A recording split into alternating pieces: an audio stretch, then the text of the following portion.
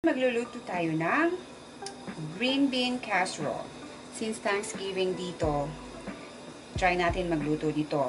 Traditional na pagkain to ng mga Amerikano. Pero, unang beses ko siyang gagawin. So, hindi ko alam kung anong magiging resulta, pero try natin. So, una, meron akong green beans. Ito, press ko to na binili ko sa grocery. Tapos, hinati ko lang siya sa gitna para hindi masyadong mahaba. Tapos, pinakuluan ko hanggang sa lumambot. Pero hindi yung malambot na malambot. Nag-prito din ako ng bacon. Kasi sabi dun sa napanood ko, mas masarap daw pag mayroong bacon. So, ayan. Halo natin to. Meron akong fried onions. Ito hindi talaga ito mawawala kasi ito talaga yung main ingredients at saka yung green beans or bagu beans. Tapos another twist, ilalagyan ko ng cheese kasi nabasa ko mas masarap din daw kapag may cheese. Oo nga naman. Usually pag mga baked na pagkain, usually nilalagyan ng cheese. Nilalagyan din natin. Tapos, gagamit ako ng mushroom soup. Cream of mushroom soup. Ito, sa lata lang to. Tinatamad akong gumawa from the scratch. Mas maganda sana kung ikaw ang gagawa para siguradong healthy. Tapos, hahaluan ko ng chicken. Kasi sabi, masarap naman daw kapag may halong chicken. So, paghaluin natin. Lalagyan ko ng gatas para hindi masyadong malapot. At ang paborito kong onion powder. Pag magluluto ako, laging may onion powder. Sige, simulan na natin. Unahin natin to.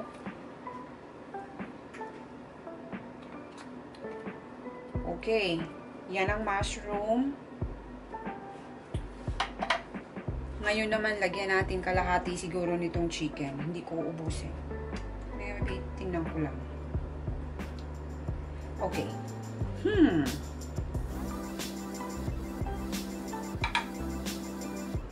Ubusin ko na kaya. Tapos, kaunti lang gatas ang nilagay ko, okay? Okay, ubusin ko na.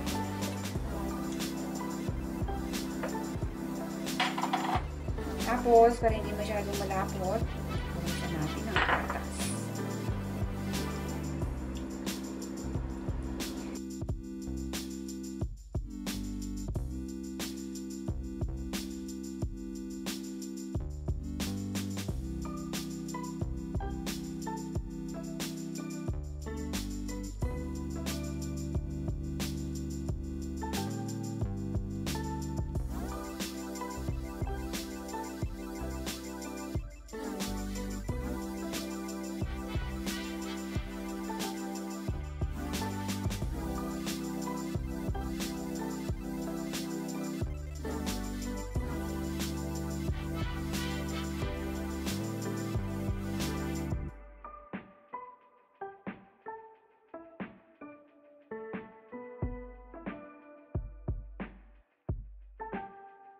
Lagyan natin kalahati ng onion rings. Ihahalo mo siya doon. At kalahati ng bacon. Tapos yung iba, itatoppings natin. Sana magustuhan ko itong luto ko. Kasi hindi ko talaga siya paborito. Pero alang-alang sa asawa ko, lulutuin ko to.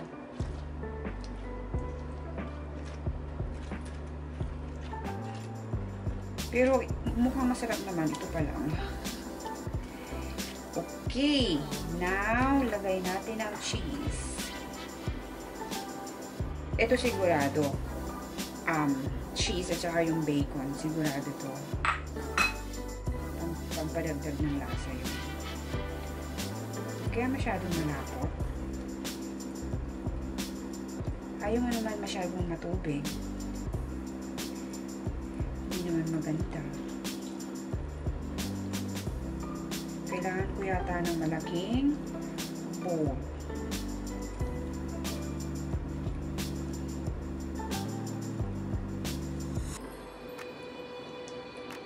Ayan ko pa.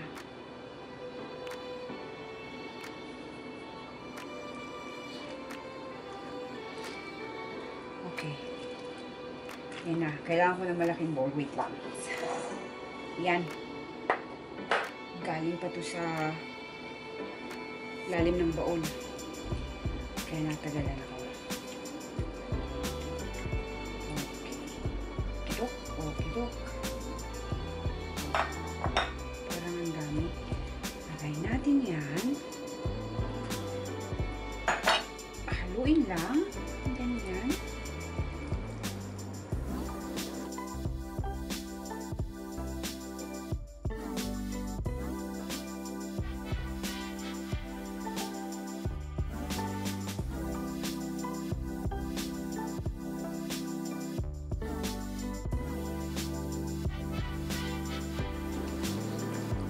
Yan, pwede na. Ngayon, ilipat natin siya dito. Ito, saan magkasya. Nilagyan ko na siya ng kaunting butter para hindi dumikit pag nag-bake, tsaka hindi mahirap hugasan. Yun lang ang purpose nun. Kahit ka naglalagay ng mantika. Para hindi mahirap maghugas.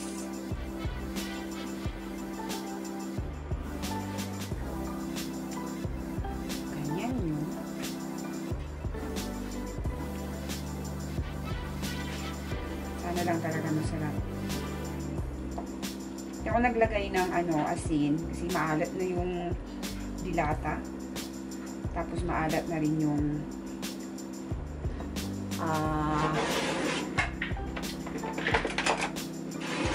bacon.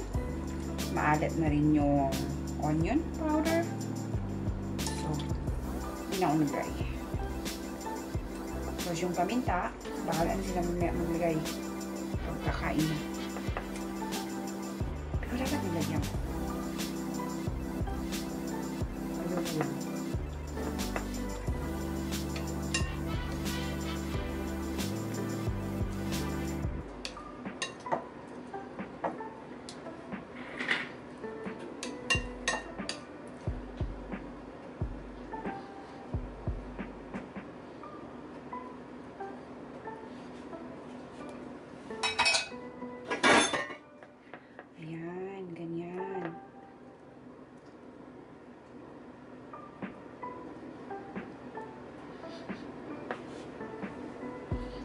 Sinut ulit.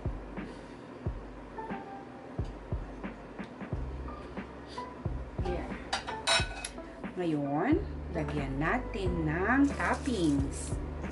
Ang ever delicious and crispy onions.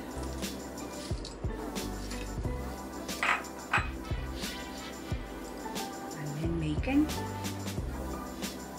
Paano hindi sasarap to? Dami kong nilagay, oh.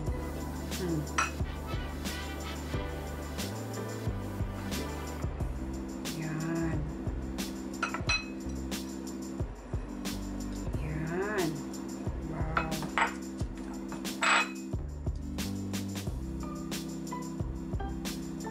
Cheese. Sana hindi magalit yung mga bisita namin.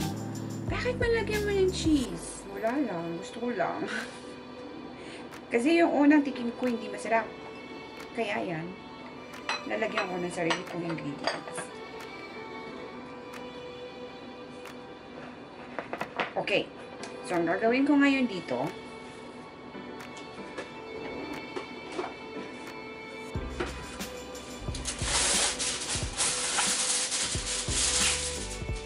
ay tatakpan ko siya ng foil.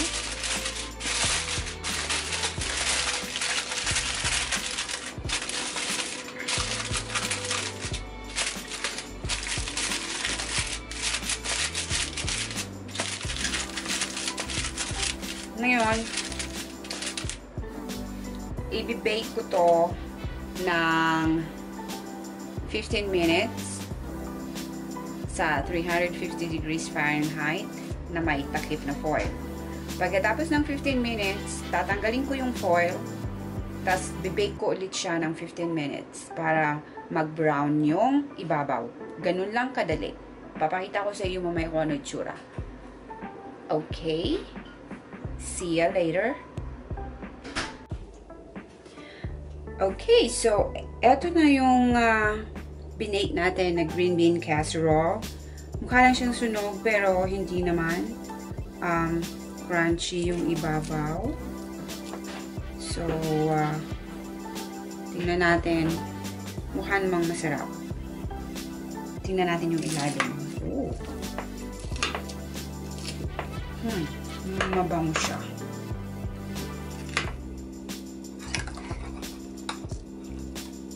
Yeah, it's definitely crunchy.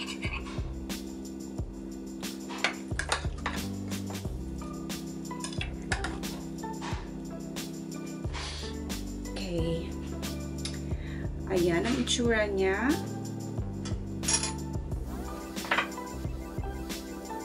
Yan. Sana masarap. Kai, would you like to taste this? Okay. Hindi ako makapagantay.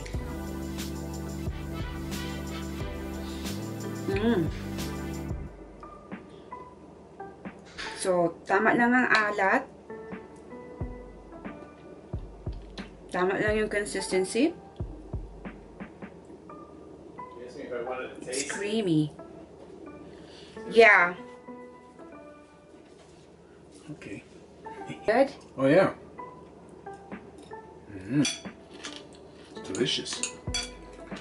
And chicken tastes okay too.